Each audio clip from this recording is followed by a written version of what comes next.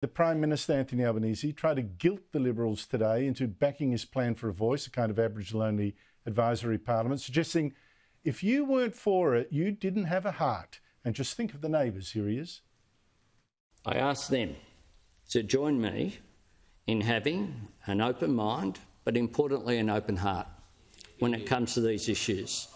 Because my colleague, the Minister, just spoke about how Australians would feel who'd supported this change the day after a referendum if it's successful. I ask you to think about the counterfactual as well. How Indigenous Australians will feel if it's not successful, how Australians will feel and how Australia is perceived internationally as well, including our economic partners in the region.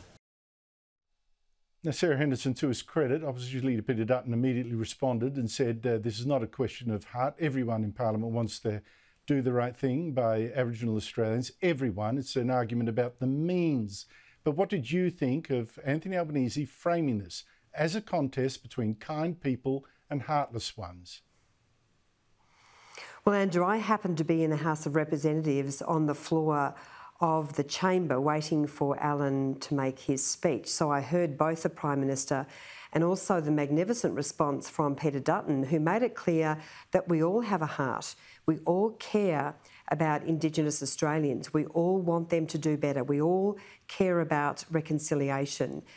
This is not something that only the Labor Party cares about, and I think Peter made that very, very clear. But he also emphasised, and Anthony Albanese was actually asked about whether the referendum would in fact adopt the key report that the Labor Party keeps talking about, but of course hasn't referenced whether that report will be included or not.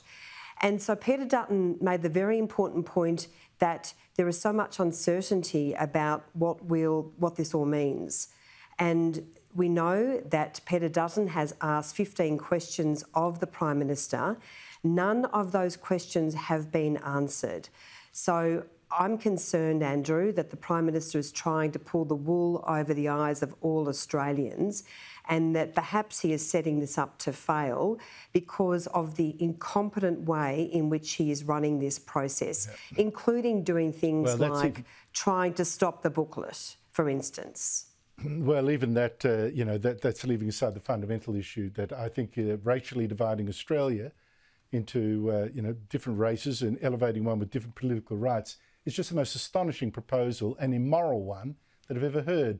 Thank you so much indeed for your time, Sarah Henderson. I really appreciate it.